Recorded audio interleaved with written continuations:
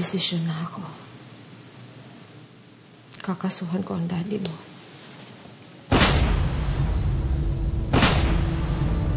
Papakulong niyo po si daddy? Anak, buong buhay ko hinahanap ko yung totoong nangyari sa akin. Ngayon na alam ko ng katotohanan, mas malaki pala ang magiging kabayaran ng lahat ng to. Pero buo na ang desisyon ko. At sana maintindihan mo at respetuhin mo yun. Mama, paano na tayo? Ano tayo nila, daddy? Cassie, I'm sorry. I'm so sorry. Hindi ko ginusto na mauwi sa ganito ang lahat, pero sa tuwing na maalala ko yung panloloko na ginawa sa akin ng daddy mo, yung ilang taon niyang nakita na hinahanap ko yung totoong gumahasa sa akin, and all this time, nakayanan niyang magsinungaling sa mukha ko. Kasi yun ang pinakamasakit. Yung taong minahal mo, hindi mo na kaya pagkatiwalaan pa. Attorney. Mrs. Mondragon. Thank you for coming with short notice. I read the files you sent me regarding your case. And I have to warn you, illegal yung DNA test na pinagawa mo. Malaki ang posibilidad na hindi ito tanggapin ng korte bilang ebidensya. Also, I have to be honest, maaaring maharang ang kaso pag ginamit nila ang kasal ninyo laban sa'yo. Attorney, niloko niya ako. Wala akong alam sa nangyari. Bago pa niya ako pinakasalan, niloko na niya ako. I know. Hinahanda lang kita. Hindi madali ang pinagdadaanan ng mga rape victims sa paglilitis ng mga kaso nila. You're going to have to relive the entire experience. Ang buong pagkatao mo, paulit-ulit nilang kukwestiyonin. I want you to be ready. Handa. Romina. Mr. Mondragon, pwede ba namin malaman kung anong statement tungkol sa kaso? Bakit ho kayo andito? Kakasuhan niyo na po ba si Mr. Mondragon? Wala hong komento ang kliyente ko sa mga oras na to. Kahit isang statement lang ho. Meron lang kami gustong malaman tungkol sa kaso. Ano ang masasabi niyo sa binibitak sa inyo, Mr. Mondragon? Mr. Mondragon, anak niyo po ba si Cassie Mondragon? Kung yung DNA po ang tinutukoy ninyo, illegal po ang pagkuha nun. I-deny niyo na anak mo si Cassie Mondragon. Okay. Hindi ko dinideny na anak ko si Cassie Mondragon. Ako ang kanyang tunay na ama. Mr. Mondragon, isalaysay niyo sa amin kung ano yung natatandaan yung nangyari ng gabing yun. Lasing na lasing ako ng gabi na yun. Nakita ko si Romina na dinukot ng isang lalaki. Nung gabing yun, hindi ko ba alam na ang lalaki niya ay si Alvin. Alvin? Alvin ano? Alvin Mangubat.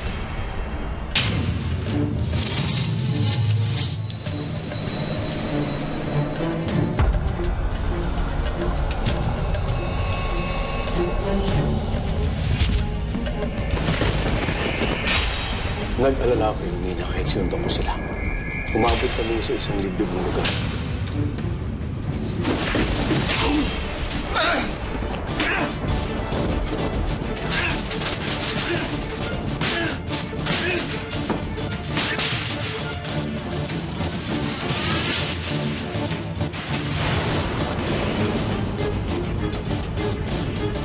Naagaw ko si Romina at Alvin at inabutan ko walang malay si Romina.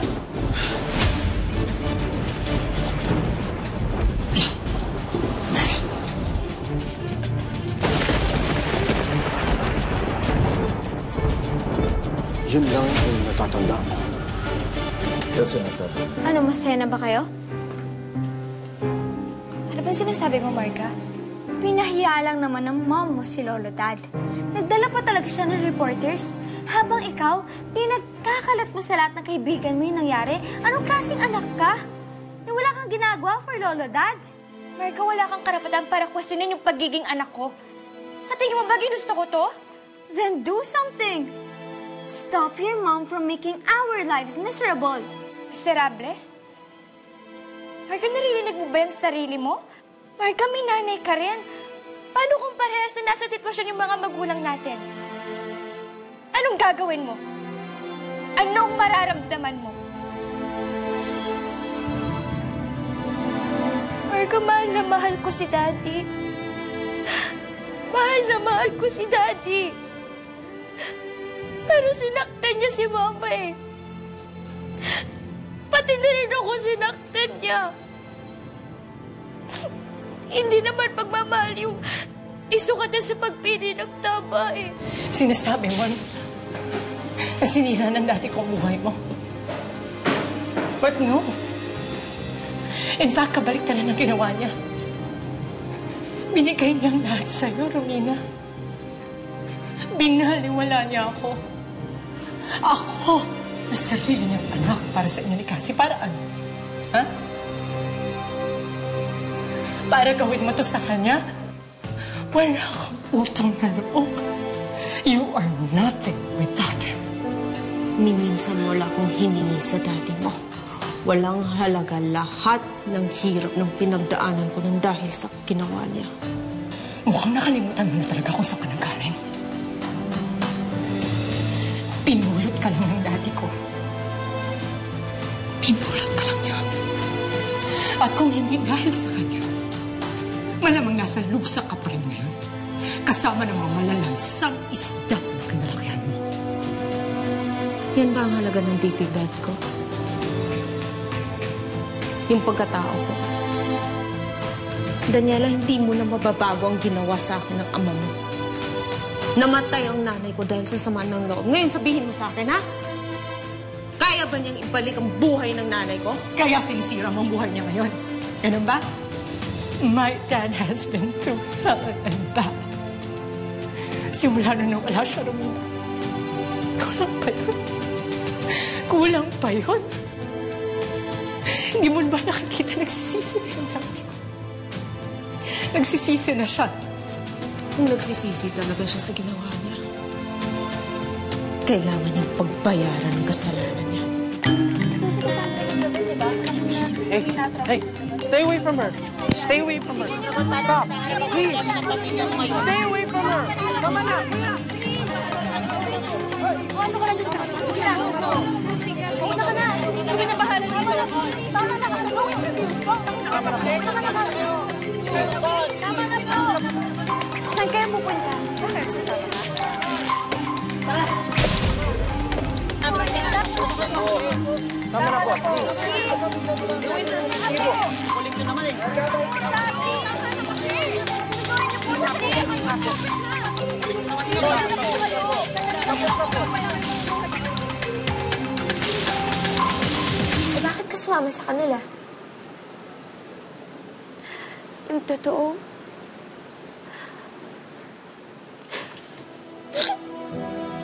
hindi ko rin alam eh. Siguro naisip ko na gumawa ng masama. Pero Marga, hindi ko kaya. Hindi ko kaya gawin. Siguro naisip ko na baka kapag iba yung environment ko, kapag iba yung mga nakakasama ko, baka kahit saglit, baka kahit konti makalimutan mo yung pinagdadaanan namin. Yung sakit. Pero hindi pala ganun kadali eh. Nakatatak na sa pagkatao ko lahat na nangyari sa magulang ko. Dad, don't worry. Inayos na namin ang lahat. We're doing everything that we can. And everything. Statement lamang po.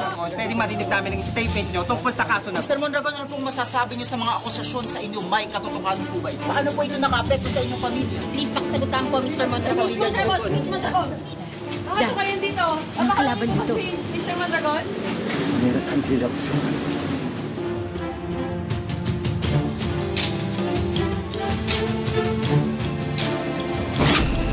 Walang utang na loob! Maling tao ipapakulong mo! Napakabait ni Sir Robert! Kapatid yan! Kapatid niyo! Sige, kami na mabalak sa cover.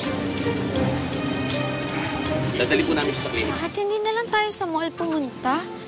Pwede tayo manood ng movie or buy stuff. Eh, di naman exciting to eh. Tsaka, dito hindi magastos. O, tinan mo yung hangin. Preskong-presko, sariwa. O, abulin mo, abulin mo! Ay, ang bagal naman eh. Ano naman exciting na naghahabulan lang naman sila? Uy, exciting kaya yan, lalo na kapag agawan base. Teka, huwag mo sabihin hindi ka pa nakakapaglaro nun. Wala kasi akong time. Tsaka, I'd rather spend some time on other stuff. Kaysa naman sa pagpawisan ng kape.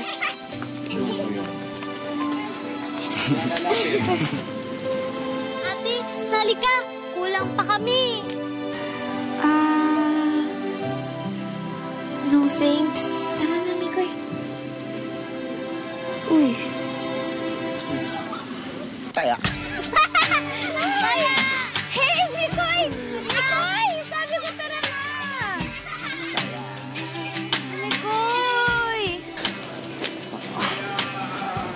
Sige na nga. Pas ka sa akin, dali. Sabi ko naman sa'yo, ako laging bahala sa'yo. Yee! Dali na, ate. Huwag ka na sumimangot. Ganda mo pa naman. Taya.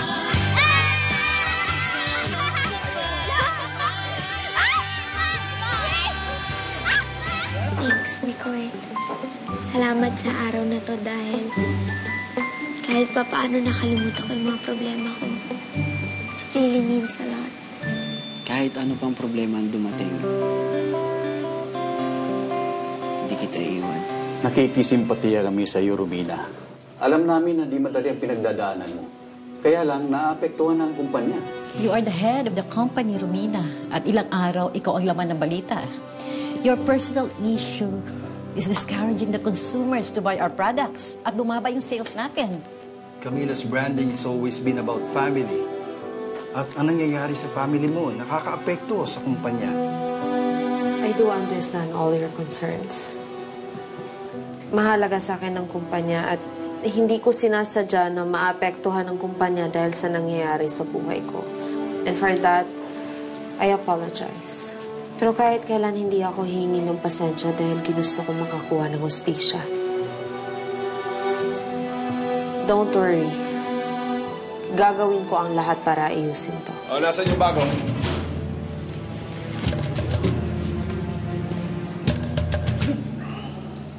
Ikaw? Walang iya. Akalain mo dito ka rin ba namabagsak?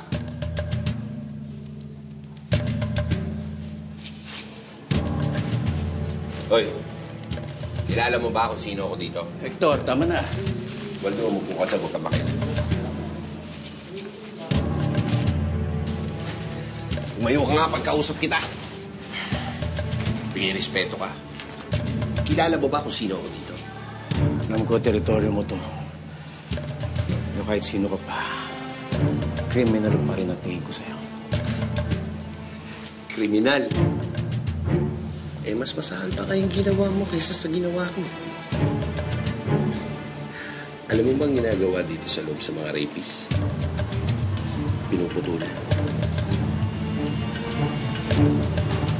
Hindi ako natatakot sa'yo. Eh kung ganun, walang problema. Mga kasama, ito nga pala si Robert Mondragon. Kaibigan natin. Alam mo ba kung anong ginawa nito si Lupas? Ni-rape yung sarili niya ang emplate. Ha? Oh. Rapist to. Rapist. Alam nyo naman kung anong ginagawa natin sa mga rapist dito, di ba? Alam na natin kung anong gagawin natin dito, ha? Kami na wala dyan, boss! Ano yan? Tigilan yan, ha? Boss, kakatuwaan lang. May makapapasok eh. Hindi pa tayo tapos, Robert. Marga! Danny! Danny! Di ba sinabi ko na sa'yo, layuan mo na ang anak ko? Mami, walang ginagawang masama si Mikoy. Ako yung kusa na sumama sa kanya. Huwag kang mangyalam dito, inaanak, ha? Tinuturuan lang ng leksyon ng mami mo ang batang yan. Oo! Kung sasaktan niyo si Mikoy, saktan niyo rin ako! What the hell is happening here, Marga? Bakit pinagtatanggol mo yung batang yan? Kami na, Mom. Boyfriend ko na si Mikoy. Oh my God. Like mother, like daughter. Usap na tayo sa bahay. Let's go!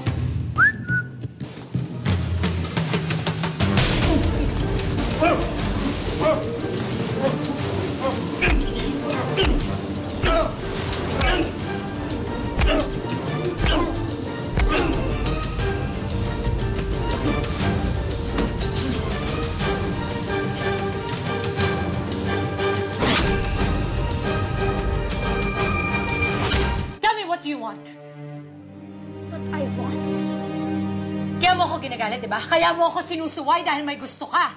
Sabihin mo sa akin. Sabihin mo sa akin, you already got my attention. What do you want? Tapos iwalay mo na yung lalaki yan. Sa tingin niyo, nagpapapansin lang ako kaya ako sinagot si Mikoy? Either that or you have become so insensitive. Alam mo nang nakakulong ang lolotad mo, dinadagdagan mo pa, sakit ang ulo ko. Kung sakit lang pala ako ng ulo mo, then stop meddling with my life. I don't need a mother like you. Hindi kita kailangan.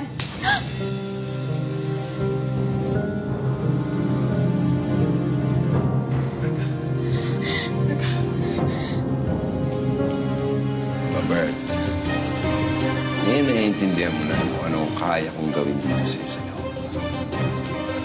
Ha? Kaya sa susunod, matuto kang rumispeto. Bago na tong mundo ginagalawan mo, Robert. At dito sa mundong to, ako lang ang nasusunod. Ako lang.